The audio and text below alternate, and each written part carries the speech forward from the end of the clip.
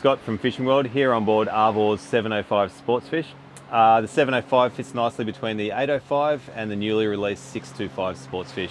This is the next generation of Sportsfish boats for Arvor, and as they say, it's unashamedly built for fishing.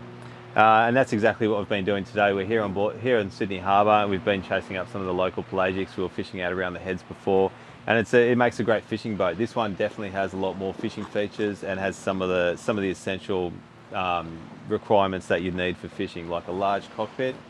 There's plenty of room. You know, there were two of us fishing today, but you could certainly have more than two on board. There's also area to fish up the front. If you wanted a bit more clearance, you could chase some fish up the front. Arvor's 705 Sportsfish, as the name suggests, is a dedicated fishing boat and has lots of features that are suitable for fishing. Plenty of rod holders in the gunnels. You've also got some, for shorter rods, you've got some underneath the gunnels as well. Rocket launchers up top here, you can put spare rods. The main centerpiece here is the bait station, so you've got a nice live well here, which we've used today. That's a generous sized live well. You've got a cutting board over here, you've got some drink holders here that you can either put drinks into, or you can use to put lures or pliers or scissors like we've done here today. Underneath the bait station, you've got a fold down seat. It's a really solid seat, this one. I've noticed that in Arvor boats before, that everything is built really tough. You don't have the flimsy, rattly fold down seats that you get in some other boats. That's a solid seat. There's also one over here as well.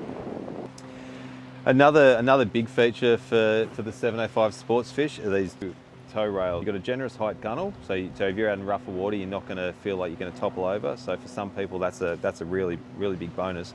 But on top of that, you've actually got somewhere to put your feet as well. So if you are fishing and you are feeling a little bit unstable, it's a nice safe place to fish. It is a great boat for not only here in the harbour, but for heading offshore if you want to do some game fishing. Great all around Australia as well, whether you're based in Tassie, South Australia, Western Australia, even up in Queensland. It'd be a great boat to head out to some of the islands and explore out there and stay overnight and that sort of thing. It's a versatile boat. It's not only in its use for different species and different styles of fishing, but also you could get the family on board, and they've got the shelter in the enclosed cabin. This boat actually takes 7 people as well, so it would make a good family boat, or if you and a few mates wanted to head out fishing.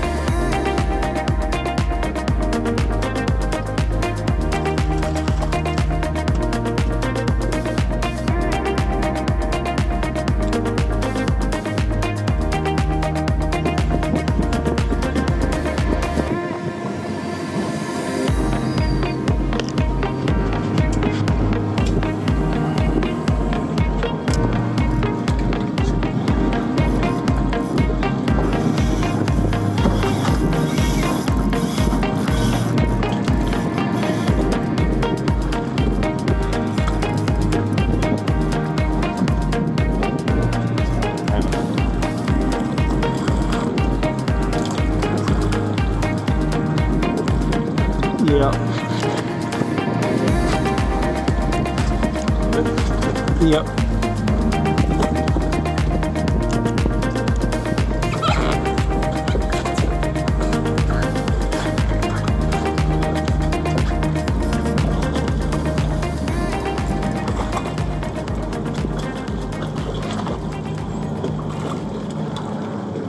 Moving forward, we're inside the cabin. This is a fully enclosed cabin, but it still has plenty of space to walk around on either side. So that's the great thing about this. It's quite a roomy cabin for its size, and for a boat of this size as well. There's plenty of space in here, and you don't feel like you're too cramped.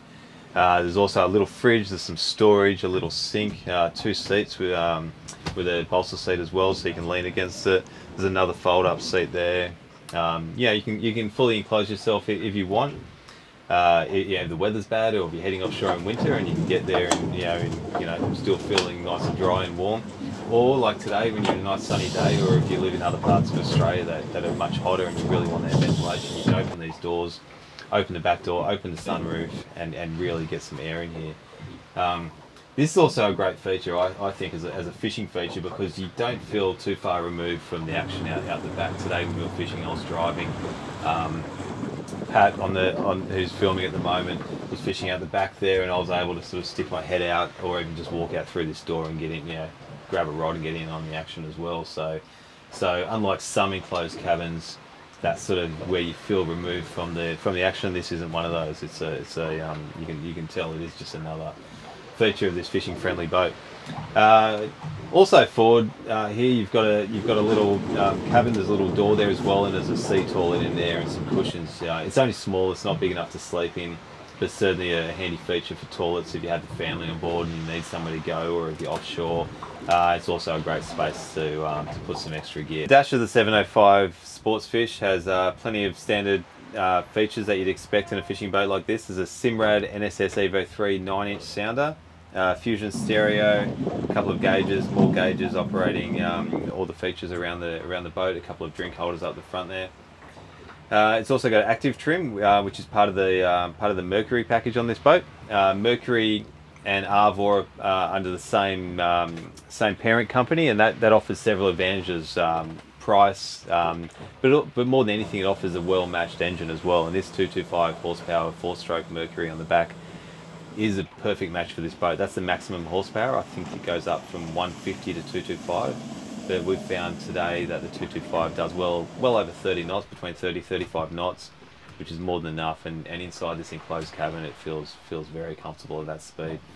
Most Arvor boats are a beamy boat, and this is no exception. So it's a nice stable boat at rest. It's a great fishing boat for that reason. You can be offshore or even in the harbour here with some of the boat chopping and be confident that you're not going to rock around too much. It also makes a good family boat for that same reason. So that's Arvor's 705 Sportsfish. For more information, go to arvor.com.au.